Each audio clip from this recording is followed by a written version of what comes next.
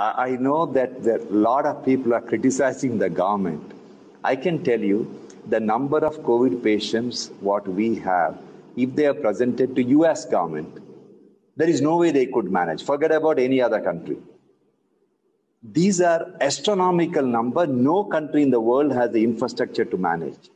But in terms of oxygen, I can tell you, I have gone to the detail. Our government has done a phenomenal job. They have moved heaven and earth to get the oxygen to the hospitals. Of course, a lot of people have suffered.